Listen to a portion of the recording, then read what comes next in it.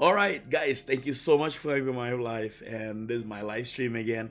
And today is Saturday, and you're probably thinking, "Hey, he's on Saturday, or it wasn't scheduled." Yes, today wasn't scheduled, but I decided to go online anyway. So Saturday and Sunday will be This Is Live. So I'm doing daily live streaming all the way, and from Monday all the way to I think all the way to Sunday. I mean, if it's true. So I'm doing a weekly or a daily. Well, I think I should call it a daily live stream. So I want to say thank you so much for those of you who are inside the channel. And I think Kenichi is here, and Kenichi was the first one to say hi. I think I'm early. Yes, you are early, but thank you so much for being here early, and I do really appreciate it. Hi, Monica, you're inside the room. So guys, let me start today's live, and this segment is about This Is Life. So I want to say thank you so much for those of you who are coming here. I really do appreciate it. And today I have something to share with you, and I think it can actually relate. Today's topic can relate to some of you inside this room, and also it can definitely relate to me. So anyway, I hope you're doing fine. And if you're new to the channel, please make sure you subscribe.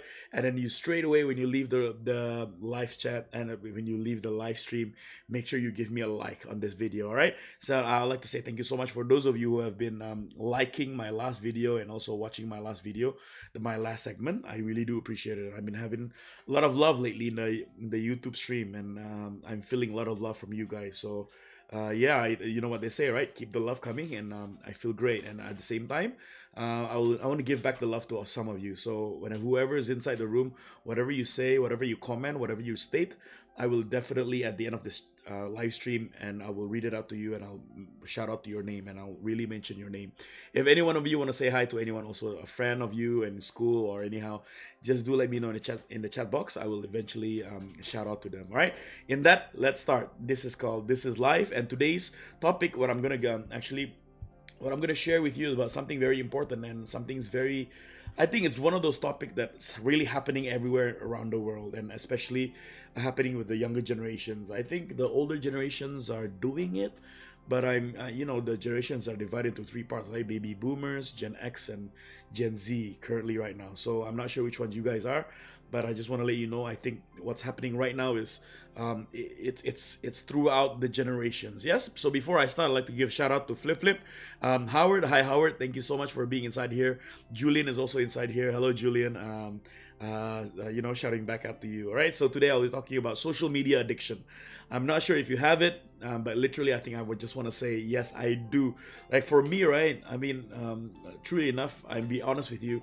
I think I also have that addiction of social media, because I think it's just a nice thing to do, just go on social media and just say whatever you want to say. I think it's there's a couple of reasons why I think I know, so I'm just gonna start with that first. I think it's the freedom of speech. I think you have the freedom of speech to say anything on your social media, and then you can do anything. Eventually, you can say something, you can do anything, you can upload anything, you can just grab any videos and just upload it. And I think it's that urge to just upload something and let everyone know who you are and your identity, and let everyone else see how you're living and what you live life. I think that's one of the reasons why we are addicted to social media. All right, so before we start, I just want to let you know, let's watch that intro, and This Is Life.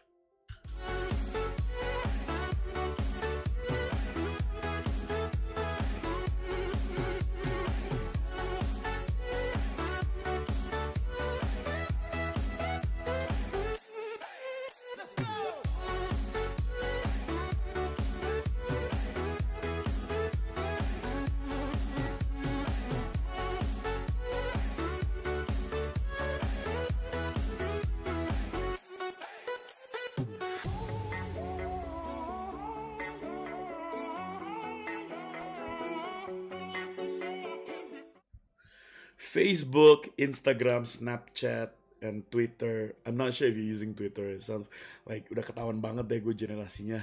You probably know which generation I am if I say Twitter. I know some of you inside the room don't even use Twitter. Some of you even don't use Facebook also. Now the generation is very different.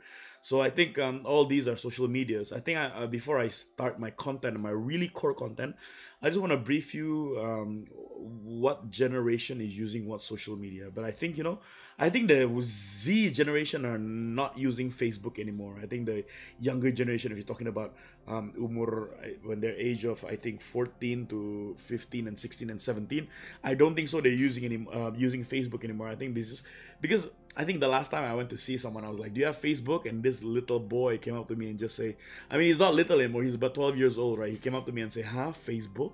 What age are you? Like every social media is always associated to age, you know. And I think that's one of the reason, and why sometimes I always say there's different social media for different generation. Like I give you another example. I think Instagram, it's been used with throughout all generations, baby boomers, Gen X, and Gen Z. I think Instagram has been used with all. I mean, at least the baby boomers is doing their best. Baby boomers are person who is like 30 and above, you know, it's like 35 and above. So the baby boomers are actually doing their best to, to be adaptive to the world, and they want to use Instagram, but they're not making full of it because they just think that Instagram is just uploading photos and it's Insta story and all these things, and Insta IGTV. I think they really want to adapt to it at the same time, right? So I think Instagram is for all. I know the Generation Z are using mostly Instagram nowadays, and when you go up to a person, all they ask is just, you have Instagram, will you follow me, and all these things. All right, and the next one is, I think, Twitter. I think the boomers are using it, but the Y and the Z are less using it, because I think Twitter I think Twitter was introduced a while ago, and the Generation Z is not there when Twitter was introduced. Another one is called Snapgram, but I think Snapgram is right now it's already out of the picture. It's already out of the picture and the generation. What I mean is, I think nowadays the Snapgram is getting to be out there, and it's not competitive enough with the rest. So I think right now the biggest social media right now, if you ask me, whoever's using it, number one is Facebook, for sure. And Instagram. This with no particular order, with no particular order, the importance. So number one is Facebook. Number two is Instagram. I think they use, and the last one, I don't even know if you call it a social media, but I think TikTok. TikTok is always there. Like everyone's using TikTok nowadays for social media, and I think the last one comes to Twitter. I think these are the four heads. And the reason I tell you this first, because for me to give you awareness what's out there in social media. All right, so I think my topic right now is about the social media, and that's why I wanted to let you know why social media is very addictive. So here it is, to some of you. So I just had to pass to someone for a phone call. So here it is. Let me start with the topic of social media addiction. Number one, you all know this. Why are people addicted to social media? Why are they addicted to hold their phone most of the times and just look at the phone and just chat, or they upload something and all these things? Why are they addicted to it? And sometimes, if you ever wonder, sometimes when people wake up in the morning, they don't actually go to their spouse or to the family and say good morning, but they check their handphone first to their social media. I'm not sure if you do that, but sometimes if you're somewhere at a meeting and you do know that your phone, you put it on the table, and you do know it's very important, because it shows meaning to the person you're having a meeting. It means that something in your phone is much more important than they are. That's the second thing. The third thing is, when your phone is on silent, you constantly look at your phone to check it in your social media, who's direct messaging you, who's giving you inbox, who's giving you all those likes, and who's giving you the hearts. And you do know, and you think and wonder, and I think you sit down and ask yourself, will it ever stop? I think that's the question. Or if bukannya stop, maybe, what will it ever calms down? But my answer is truly straight.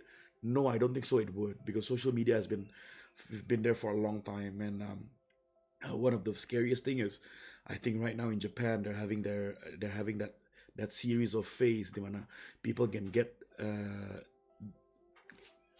rejection from social media. People can get obsessed with social media.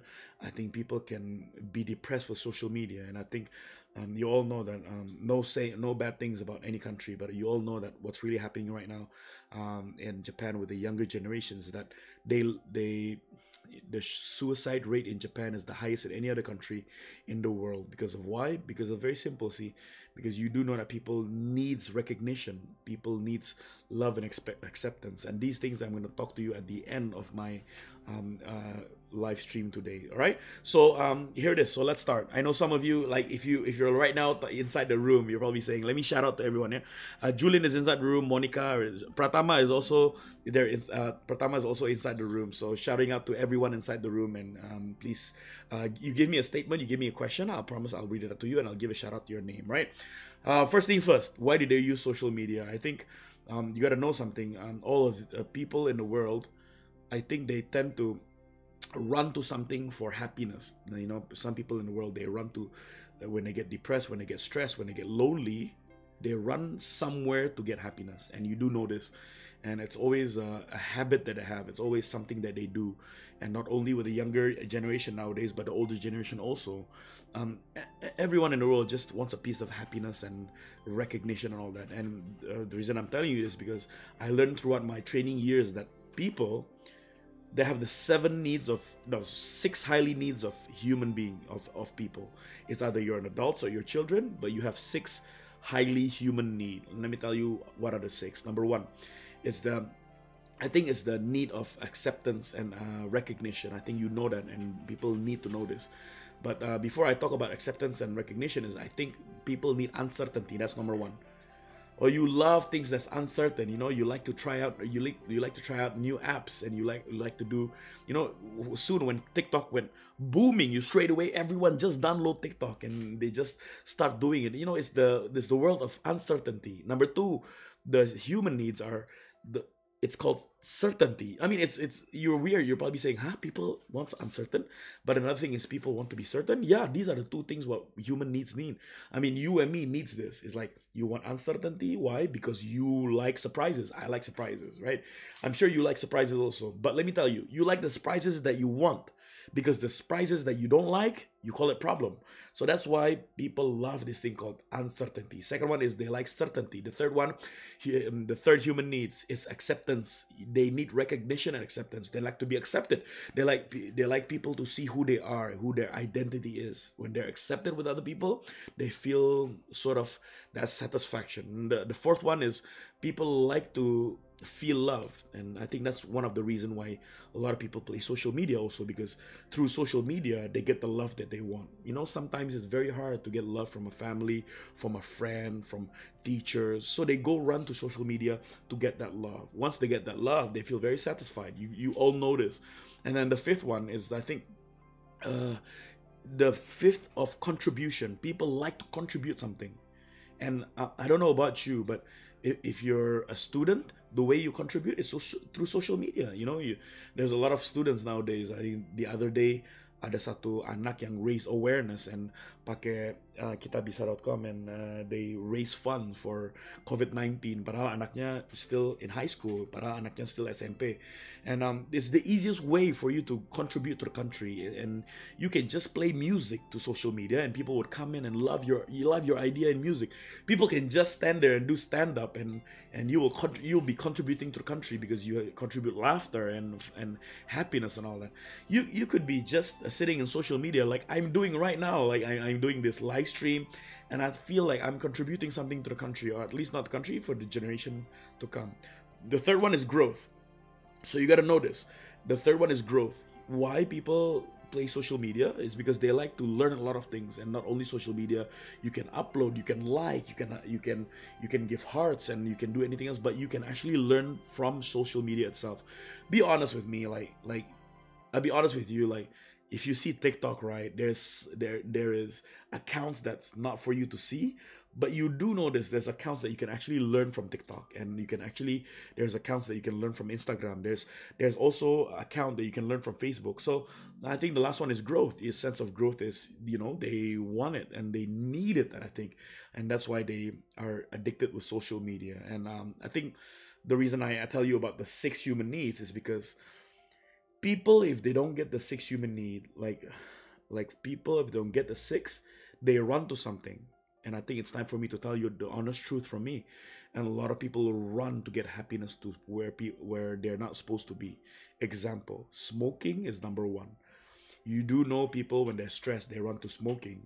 And that's one of the reason they get happiness from. From smoking, they get happiness. They forget about the problems, and they just, they just do it. But what they don't know is they're really hurting their body. Number two, and people run to drinking alcohol. Alcohol is one of the reasons why people really run to it, and they get happiness from there. And you do know this. And in the movies, you know it. When people get lonely, when people get problems, they go to the bar, they go to the pub and drink. You all know this. But and the last one, I think people run to social media. Here's my catch of the day. People run to social media to get happiness, I think that's it. Because a lot of people say, my goal is to be happy. And I gotta tell you now, the easiest thing to do right now is just go and play social media, because happiness is there. But let me stop you there before you go straight away and pick up your phone and socialize and you play social media. You see, you have to know the reason why happiness is always there. These three things, smoking, alcohol, and social media, you know why people run to that. Is because there's such a thing of this thing called dopamine in your head. So whenever you go on social media, or let me talk about smoking first. Whenever you smoke, there's a dopamine that releases in your head. And that dopamine, that substance, is a substance of happiness, yang namanya kebahagiaan. And the more you produce that substance, the more you become happy, the more you forget about your problems. And drinking is the same. The more you drink alcohol, it gives you a sense of dopamine inside you, and that way you forget about things. And when you drink, that's why people tend to associate drinking with happiness. And that's why people always when they have problem, there's people in the world, there's this crowd of people in the world, when they have problems, they don't go to people. Where do they go to? They go to the bottle, because the bottle gives them happiness, a sense of dopamine that comes up. And I think social media is the same. And I'm going to go with my content right now. Here it is. And I think when you play social media, it releases dopamine in your head. And you're probably asking, how does it release dopamine? Simple. When you upload something, you want people to see it. And the more people view, the more you're happy you are. Like IGTV, it's a view thing. And also if it's Instagram, it's a like thing. And the more thousand of people that likes your post, you get a boost of dopamine inside you. And that's where your kebahagiaan, and that's where your happiness comes along. Because what happiness it is, I'm going to tell you from the 6 human needs. It's love, number 1. 2, it's recognition and acceptance. And the more you play it, the more people like, the more people comment, the more you get dopamine from your head. And the more substance you get, the more happier you are.